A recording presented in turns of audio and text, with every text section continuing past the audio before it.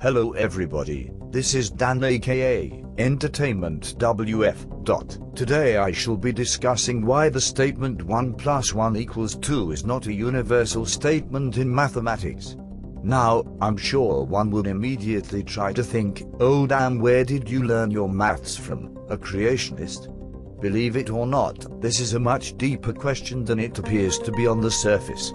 This has very much to do with the universality of mathematics, which much work began in the late 19th century and early 1900s on this. Believe it or not, the very machine being some form of computer you are using to view this is an example of what is being discussed. Before we get into the juicy details, let us first define something. What is a universal statement? A universal statement is a sentence which is true, and when applied to any system of logic it should hold formally.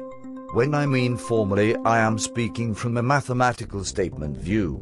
Probably since you were a child you were taught that 1 + 1 = 2. Or that 2 + 2 = 4. To make this clear, this statement is correct under the scope of specific number systems. These systems are transitive to natural numbers. These numbers are 1, 2, 3, 4, and so on, and are contained in a set usually labeled as a blackboard, and there are specific rules we call axioms in mathematics which are designated using operands and input values, which one could think of as the symbols one could use to write down their maths in. Most axioms are defined, and typically cannot be proven mathematically. This comes to the first juicy point we must consider when investigating this problem. What dictates universality? Ends up, for a statement to be universal, it must hold to three criterions. These are completeness, consistency, and decidability. Completeness means we can prove everything formally within that system. Consistency means there does not exist a statement in the system which proves the negation of the statement which could produce a contradiction using the rules of that system. Decidability means, does there exist a systematic means for proving every statement which could decide the validity of the proposition as true or false?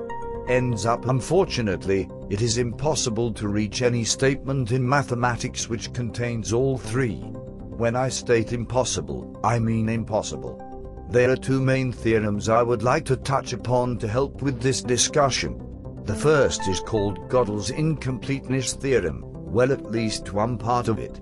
In very basic, this theorem states there exists no logical system which is complete and consistent. This means there are systems which are complete and inconsistent systems which are incomplete, or systems which are neither. The main system Gödel discovered that is incomplete is arithmetic. This means we cannot prove every statement in arithmetic.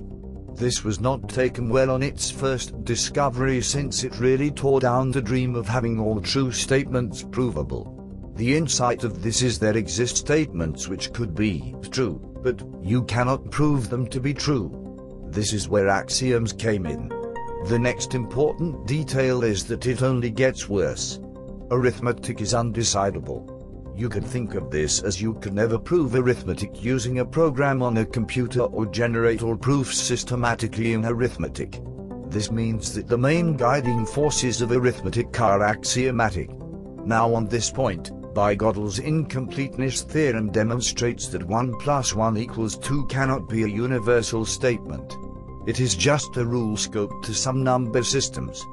To show why this holds, all you have to do is create another number system that extends the algebras of arithmetic and change the axioms, then call this another system of arithmetic. One must remember that numbers are just symbols, and they can be defined as values as they please.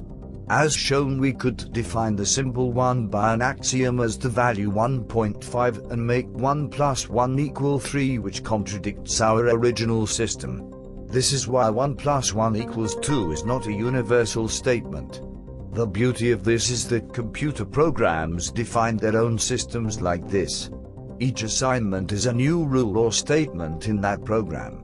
All programs have these limitations, but unlike axiomatic systems, computer programs, if they are recursive, they can be decided always. I hope this helps understand these limitations, because there are more of these, and mathematicians and theoretical computer scientists are in the pursuit of these, since they help us know what can be proven in the formal realms of science and beyond. On that note, have a beautiful day.